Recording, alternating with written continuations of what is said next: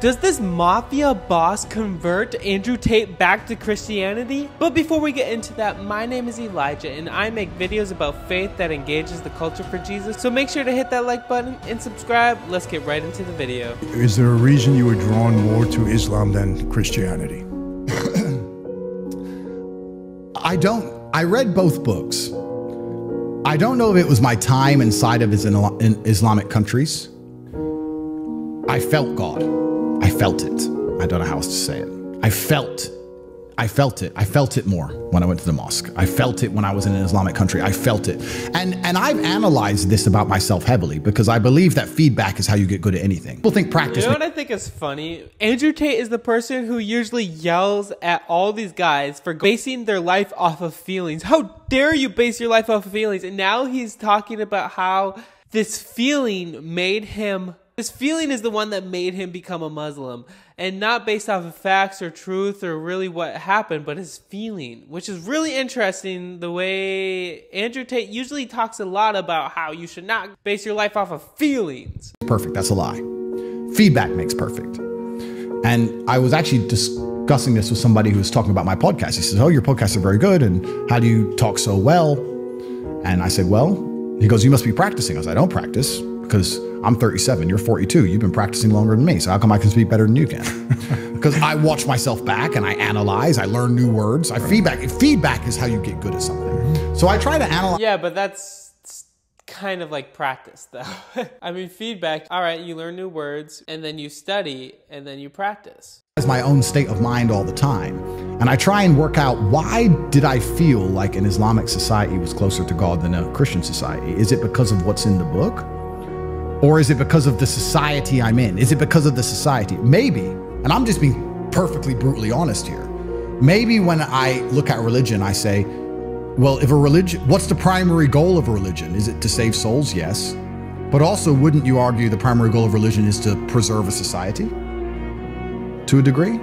If Islam can preserve Islamic societies, if women are women, if men are men, if even in war zones, even you can look at the worst countries on the planet today, they're Islamic countries. Yeah, but the problem is that they completely now are doing it by force. That's how they preserve it. They kill people who oppose them. I have some Christian friends in Pakistan and other places that they're showing me they're literally getting burned to death for being a Christian, for following Jesus. And that's how they're preserving it. If anyone says anything opposite of what they believe, they kill them and torture them until they make their life miserable, especially in those other Middle Eastern countries, which is super sad, my heart breaks for the people who have to worry for their life, where they can't worship God freely. And that's what's sad. That's why they're preserving it. Christianity is lasting forever and they're not going out killing people who don't believe, at least right now, and it's still growing. All praying.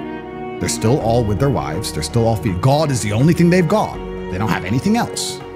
They're not afraid to die for what they believe in. God is all they've got left.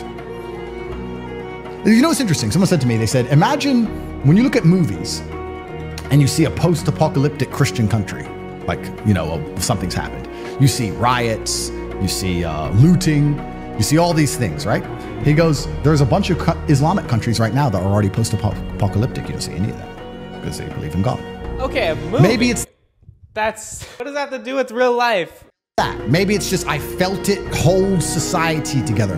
And I'm not going to sit here and argue that I'm right. I'm not going to argue against Christianity at all. I respect Christianity. I was raised Christian. I have absolute respect for Christians. My brother's a Christian. I'm not going to sit and say that I'm right and anyone else is wrong. I'm just saying perhaps it's as simple as if I send my children to school in Dubai, 99% of the problems we've talked about, I don't have to worry about anymore. Maybe it's that simple. It's like, okay. Let me tell you the one thing that separates Christianity that's scary to everything else on earth. Let's hear what this Mafia boss has to say about the thing that separates Christianity from any other religion. I'm excited to see what he says, so make sure to watch. In my view, if Christians are right, and the only way to get to heaven, which I know you believe in, we believe in heaven and hell, is through Jesus Christ, then every other religion could be good. There's no question about that. But the separation is that if you don't believe Jesus is the Son of God, that's right, then you don't get to heaven. That's right. And that's scary. Yeah. That's and you true. know, when I was in the only way to the Father is through Jesus. And that's so many other religions like to say, you might be able to get to heaven this way, you might get to heaven that way, but the only way to the Father is through Jesus. That's how you get to heaven. That's how you have everlasting life.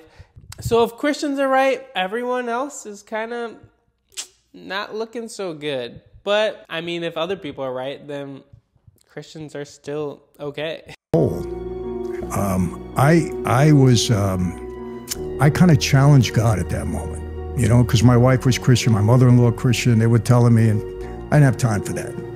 But now I'm getting in there, and you know what I developed, Andrew? I developed a healthy fear of hell. Yeah. You're in the hole.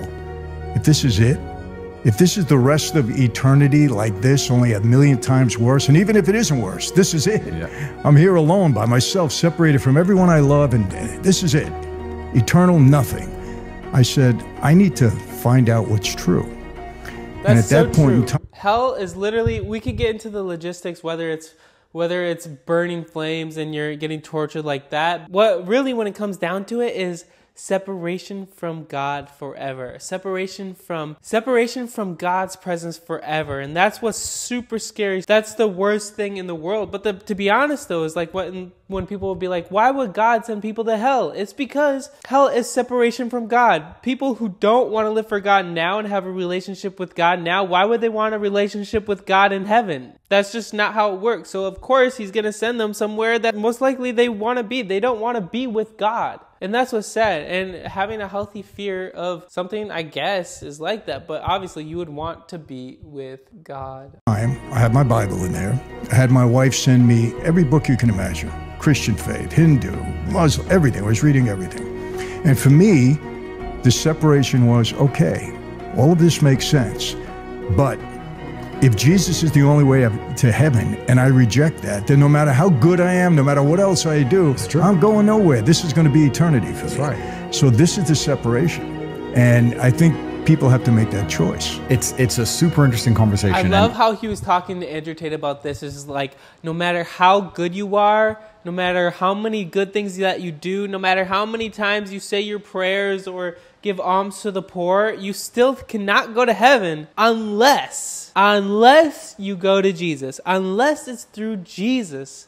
That's what makes Jesus so great, because Jesus died on the cross for your sins. He died on the cross for Andrew Tate's sins. He died on the cross for the Mafia boss sins. He died on the cross for everyone's sins, and whoever believes in Jesus will be saved, not because of their good works, not because of the things that they do, is because of Jesus. Let's see what Andrew Tate has to say about this. I can't wait. I'd love for us to do a podcast in a couple more years when I've read them both a couple more times. And I know I have more to learn. This is on one subject where I'm 100% a student. But remember this, the only thing I'm going to tell you, I'm sure your brother told you this. Oh yeah, every day. Everything could be right. 100%, million good people, the countries are good, everything. And you know what? You know, you're more safe in a country. The United States is not safe anymore. There's a lot of Christians there, a lot of people that profess to be Christians but really aren't Christians. Because you can say you're a Christian, but if you're living... A lot of people might say they're a Christian or culturally Christian, but that doesn't mean they're actually seeking a relationship with Jesus. If you're not living like a Christian, you're not a Christian. Doesn't matter.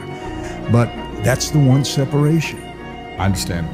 And that's important, and that's something you really need to figure out and think about, because if he is the only way to heaven, no matter how good you are, no matter how great the country is, doesn't matter. He literally gave kind of like the gospel to Andrew Tate, and Andrew Tate admittedly said, I'm going to have to think about it. Give me a couple more years. Let me read these books more. And well, maybe he'll have a different point of view in 2 years. So I'm praying for Andrew Tate that he actually seeks to read the Bible and learn more about Jesus, and that he repents of his sins and turns to Jesus, and he asks Jesus to forgive him of his sins. So guys, what a crazy video. Let me know what your thoughts are on this topic and how maybe you would explain the gospel better to Andrew Tate. So anyway, guys, thank you so much for watching. I encourage you all to seek Jesus and put him first, and know that Jesus is the only way to the Father, to heaven.